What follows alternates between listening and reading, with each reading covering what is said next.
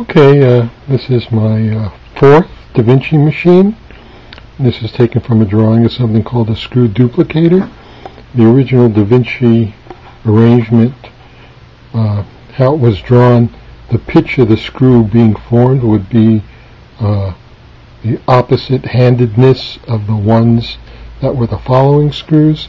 So I corrected that by putting intermediate gears in between. These are peg gears or lantern gears that I've made in previous projects. And what I also had to do is develop a method of making these long wood screws.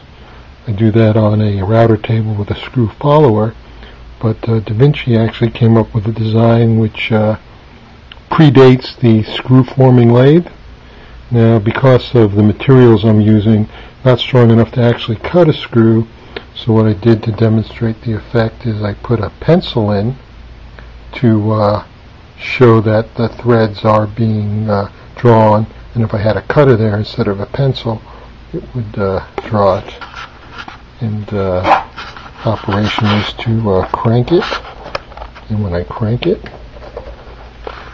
kind of hard to do, all the wheels turn. As all the wheels turn,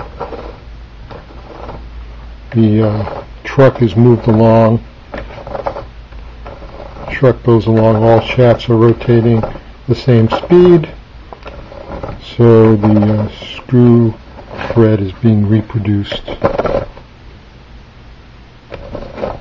as I move it along.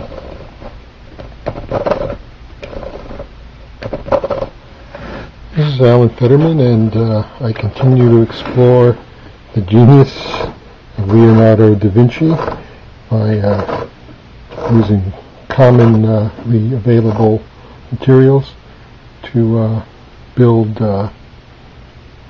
reproductions of Da Vinci machines.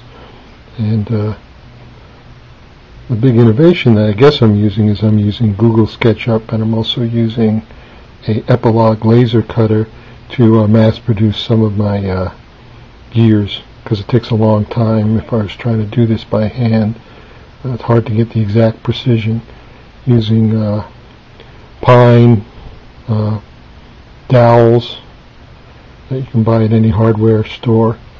And there you go.